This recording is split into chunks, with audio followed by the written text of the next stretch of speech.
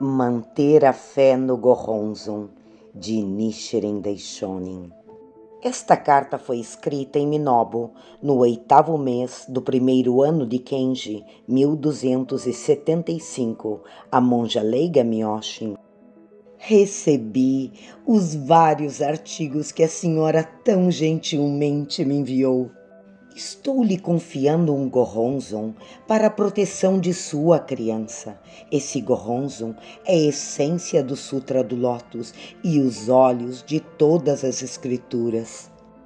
É como o sol e a lua no céu, um grande soberano na terra, o coração num ser humano, a joia da realização dos desejos dentre todos os tesouros e o pilar de uma casa. Quando temos esse mandala conosco, é certo que todos os Budas e divindades se reunirão ao nosso redor e nos acompanharão, protegendo-nos dia e noite como uma sombra.